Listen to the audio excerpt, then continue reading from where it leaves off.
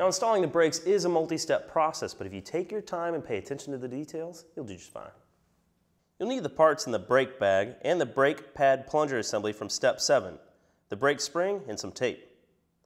The parts in the brake bag include 2 sizes of elevator bolts, eye bolts, flathead screws, machine bolts, nuts, lock washers, cable clamps, fender washers, cable pulleys, the awning pulley, flat washers, and spacers.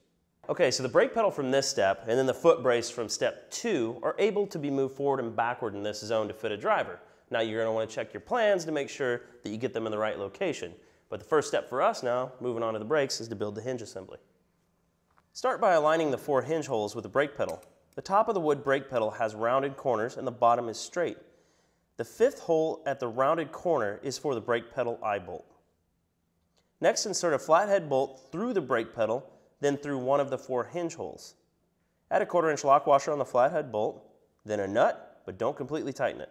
Looking good. All right, so you're going to want to repeat that step for the next 3 bolts. You're going to want to continue to tighten the nuts till the heads of the bolts are flush with the brake pedal. Then it's onto the brake pedal eye bolt subassembly. Let's install a 1/4 inch nut on the eye bolt and tighten the nut to the end of the threads. That's good. That looks tight. Yeah. Then place a fender washer on the eye bolt and insert the assembly through the hole in the wood brake pedal on the opposite side of the hinge. Now place a fender washer on the brake pedal eye bolt assembly, install a lock washer on top of the fender washer, then a nut on the bolt and tighten the assembly. Okay, now we're going to work on the brake pedal hinge subassembly right here on the front of the floorboard. Start by aligning the 2 outer holes of the brake pedal hinge with the holes in the floorboard at the brake pedal location. By the way, the center hole of the hinge isn't used. Now insert a 1/4 by 2 inch elevator bolt through the floorboard bottom at the brake pedal hole location and press it through the floorboard and brake pedal hinge hole. Then a 1/4 inch lock washer, followed by a nut over the lock washer, but don't completely tighten because there's a couple adjustments yet to come. All right, so we're just going to repeat those steps for the second bolt. We're going to draw those nuts down until the bolts are flush with the bottom of the floorboard. Then it's off to the brake steering mount, where we're going to assemble the subassembly for the cable pulley system. First, insert a 1/4 inch by 1 inch machine bolt through the cable pulley and place a 1/4 inch flat washer on the machine bolt. Now insert the machine bolt with a cable pulley and flat washer through the hole on the left side of the vertical plate of the brake steering mount and place a lock washer on the assembly. Place a nut on the lock washer, then tighten. This cable pulley should spin freely. Then we'll move right on to the plunger subassembly. First, install a 1/4 inch nut onto a 1/4 by 2.5 inch eye bolt and tighten it to the end of the threads. Insert the square tube end of the brake plunger assembly through the bottom of the floorboard at the large round hole of the brake steering mount and push it through the top of the brake steering mount. All right, hold that there for a second. Now, place the brake spring on the brake plunger. Compress the spring coil and insert the eye bolt assembly through the hole of the plunger. The eye bolt faces the rear of the car. Next, place a lock washer on the eye bolt assembly and a nut on the eye bolt and tighten that assembly. Yeah, you're right. Oh, look at me. Okay, now we need to make sure that it operates smoothly. You want to do the honors? Yeah. All right, push it down. Looking good. Would you trust that? Yeah. All right, so now it's on to the awning pulley subassembly. Okay, let's do it. Insert a 1/4 inch by 2.25 inch elevator bolt through the floorboard bottom at the awning pulley hole location and place a fender washer on the bolt on top of the floorboard. You ready with the wrench?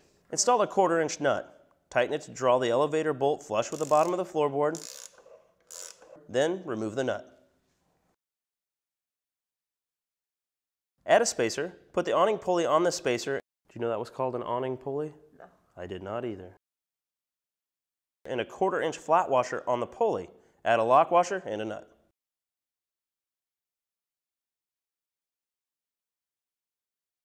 Okay, once the awning pulley's on, it should move freely and be pointed towards the front of the car. Now we're ready to tighten that nut. We're just making sure it's not bound up in the assembly. The final brake subassembly is the cable. Start by sliding 2 cable clamps on one end of the brake cable. Then thread the end of the brake cable about 6 inches through the pedal eye bolt to create a loop around the eye bolt. Now thread the cable back through the 2 cable clamps and tighten them with a 5/64 Allen wrench. Next, thread the other end of the brake cable through the awning pulley then through the cable pulley at the brake steering mount. Slide 2 cable clamps on the cable and continue the cable up through the brake plunger eye bolt. Now insert the loose end of the cable back through the cable clamps to create a loop around the eye bolt. Pull the loose end of the cable tight and tighten the cable clamps with your Allen wrench. All right, we've got our brake mechanism all hooked up. Now it's time for the fun part, testing it. You want to do it? Sure. All right, let's make sure it's got a smooth operation. Looking good. What do you think? Finalize it? Yeah. Okay, for that we're just going to put the final tighten on our clamps on both ends. That feels good. All right, then we're going to trim off some of that excess cable and then go back with our black electrical tape once again to keep there from being any frayed ends. You want to get the wire cutters for me? Sure. Thank you, nurse. Tee-hee.